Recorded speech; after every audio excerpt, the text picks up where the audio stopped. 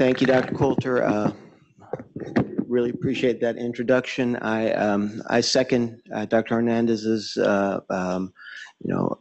congratulations on really organizing this. This is the second time I've spoken at this conference, and it's not an easy thing to do, I'm sure. So again, thank you. In the interest of time, I already pre-cleared this with Dr. Coulter. I'm going to kind of make some adjustments to my talk. My talk was initially going to be two parts. One part was going to be kind of focusing on arrhythmias in the female population and what's unique and what differences there are, gender-based differences, and touch a little bit also on arrhythmias in pregnancy. I'll give a shout out. Next Saturday, there's an arrhythmia symposium, the Ali Masumi Arrhythmia Symposium in the Houstonian. So if you want to get more detailed information, especially about arrhythmias in pregnancy, I advise that you guys show up to that. But what I will do is focus exactly on the topic that she asked us, Dr. Coulter asked us to review, which is what is new in atrial fibrillation? And the answer obviously is typically a lot, but I'm going to just focus on 3 studies, and these are going to be,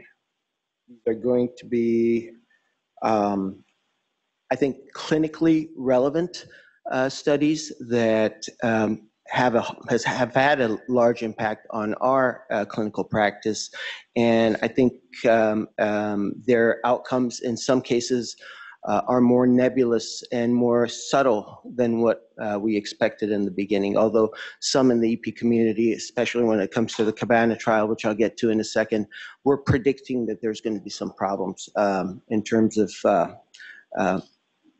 using that data to guide our clinical decision making. So the first study is Crystal AF. Crystal AF basically it's a study that is asking the question in patients with cryptogenic stroke who often receive cardiac monitoring. There's usually 2 ways to go about this. One is you can have them wear a monitor, an ambulatory monitor. You can wear 2 weeks, 4 weeks, even 6 weeks ambulatory monitors. And the other group was an implantable loop recorder, which is, I'll show you here in a second. But 30% of the ischemic strokes are of an unknown mechanism, so-called cryptogenic strokes. And one of the most common cardiac causes is atrial fibrillation. The question is, often a patient will come in and their first symptom of atrial fibrillation is having a stroke.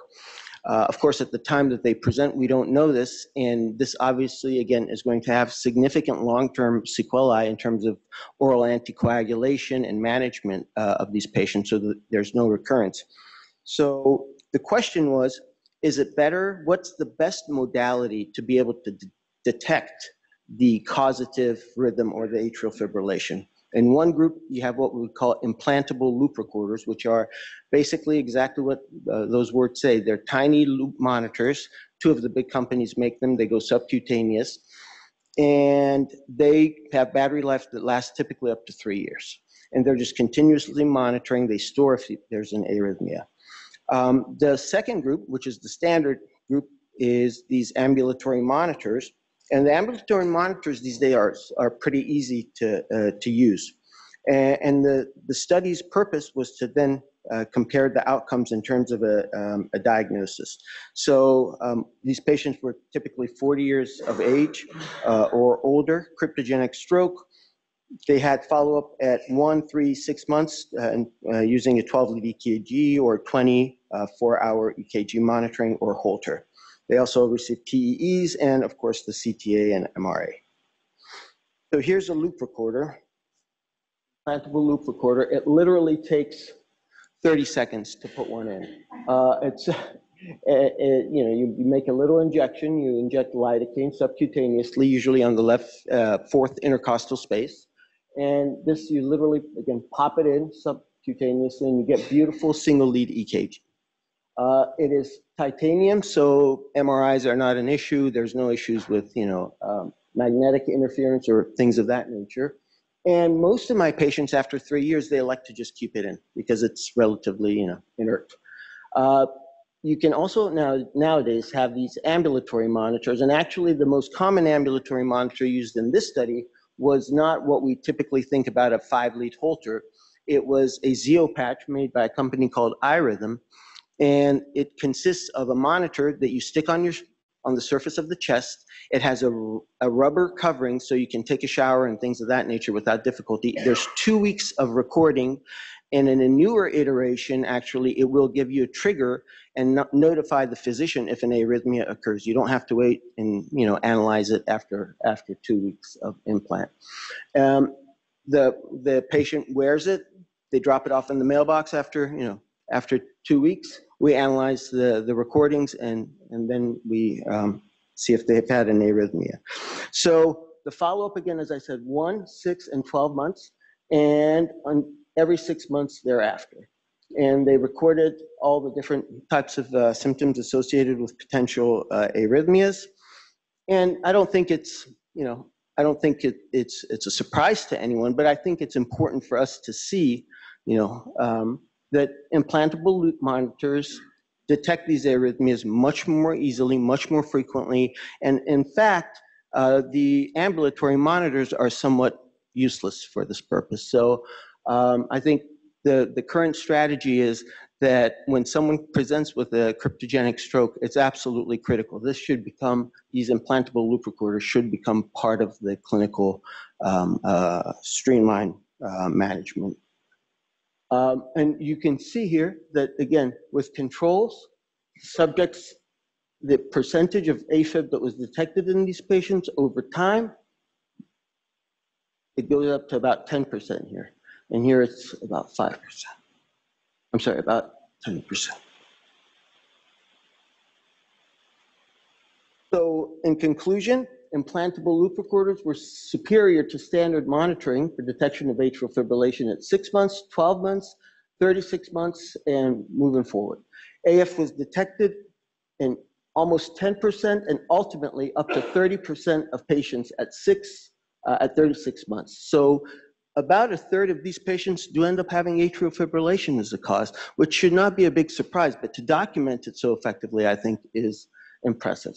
And obviously, and this is a good piece of news, that once AF is detected, it does change the way that these patients are managed, as it ought to, in terms of oral anticoagulants versus antiplatelet agents. So this is the big study that I think everyone has talked about this past year, the Cabana trial. Doug Packer, I'll tell you just how old and how long it took for this study to actually happen. I was Doug Packer's fellow still when he was starting this trial. So that was a while ago. And the study basically had very good intentions. It was designed to look at the efficacy of atrial fibrillation ablation in patients who have this disease. And it was, I think, perhaps a little over-ambitious. At the time, atrial fibrillation ablation was still kind of feeling its way, gaining its toehold in the clinical arena. And so the decision was made to take patients and compare and randomize into really 3 groups: medical therapy and not without rhythm control with pharmacologic therapy, and ablative therapy. And perhaps again, over-ambitiously, the primary endpoint was determined to be death, disabling stroke, serious bleeding, or cardiac arrest. For a disease like atrial fibrillation, that if you give oral anticoagulants and you treat the heart rate adequately, is really a symptom-driven problem. Looking at the efficacy of ablation in these patients and looking at its effect on death or disabling stroke, I think is something that's pretty ambitious, and the data did support this. Ultimately, after a medium follow-up of about 5 years, there was a non-significant 14% reduction with ablation as assessed by intention to treat, and this was the big thing. If you got randomized to one of those groups, it turns out that the chances of you dying or having cardiac arrest or having a major stroke or bleed was really not that low, or whether or not you had ablation. And this is where all the controversy started with this trial. Because if you didn't look at the patients on an intention to treat basis, in other words, as the patients came in, over time a decision was made, okay, the medications are not working, or we, for whatever reason, decide that we want to switch into the ablation arm, then the numbers really dramatically shift in favor of ablation.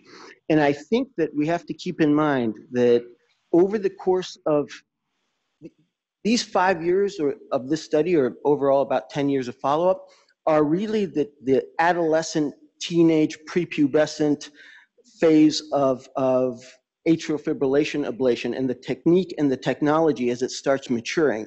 And as it starts maturing, correspondingly, more and more physicians and patients elect to go with the treatment of ablation as its safety increases. And so what this study has been dogged by is the fact that there was such a high crossover between the groups in intention to treat versus the therapy that they ultimately did receive. So here's just kind of a overview of those in terms of the incidence of atrial fibrillation. This is the intention to treat groups. And of course, ablation, I don't think that there's any debate these days that ablation is more effective in rhythm control than medication, be it rate control or antiarrhythmics for rhythm control. So that's fine and dandy. And you can see also that the incidence of atrial fibrillation, flutter, and tachycardia over time, ablation has a higher percentage of patients who are free from atrial fibrillation. This number is somewhat disappointing, but I think, again, we have to remember that a lot of this data comes from the periods where atrial fibrillation still had its acne and still had its awkward stage and still was not really at a more presentable phase of its process. And so the other point I think here is if you eliminate the atrial fibrillation patients, here drug and ablation with atrial flutter and tachycardia were similar. Yet again, something that we know in clinical practice, it's somewhat unusual. The atrial flutter ablation is over 95% successful. And multiple studies since the beginning of the study of Cabana have shown randomized trials that as a first-line therapy, ablation of typical atrial flutter is vastly superior to pharmacologic management. And yet here you see that they really did not make a difference. So, and so here you can see over time as the incidence of patients who do have atrial fibrillation with drug versus ablation, and again, no surprises. The big debate with Cabana was the fact that primary endpoint, intention to treat, was not positive. And I think Cabana is the ultimate Rorschach test. You know, if you're an EP who does ablations for a living, you can look at it in the frame of what I just described to you. If you are someone who believes the numbers, and the numbers don't lie, and you have to go and be statistically rigorous, yes, it was a failure. So, you know, you kind of, as long as you understand why the study showed what it did and how that can be, and the nuances involved in interpreting it, then I think it's left open. And then the AMAZE trial is a trial that actually was completed. And I'm putting a plug for Dr. Rosak here, who was the second leading contributor to the study nationwide. And the MACE trial is a study that is looking at the use of a lariat, which was also invented by an alumni at THI, Dr. Billy Cohn, which is a left atrial appendage occluder. And the question was not whether or not this left atrial appendage occluder is going to cause decreased stroke, but whether or not it actually helps in the management of persistent permanent atrial fibrillation. And the rationale behind that is that more tissue increases your susceptibility to arrhythmia. It's as simple as that. Bigger hearts are more susceptible to arrhythmias because there's more tissue to have these reentrant rhythms, and smaller tissues aren't. So what we call atrial debulking electrical debulking using this lariat technology was studied. And, you know, I think from what I've seen, it looks promising, but we won't know that for probably another 18 months or so.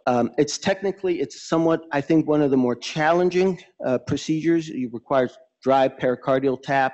Things can happen, but you know, use a micropuncture needle and things of that nature, and you decrease the incidence of some of those complications. There was a very, very, very steep learning curve with this procedure.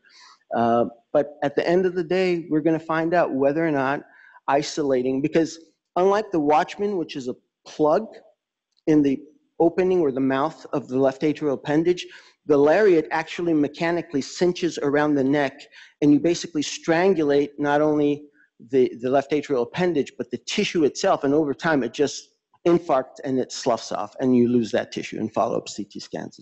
It disappears. So again, we will find out, but the study was 600 participants, was just completed about 3 weeks ago, so we will know very soon.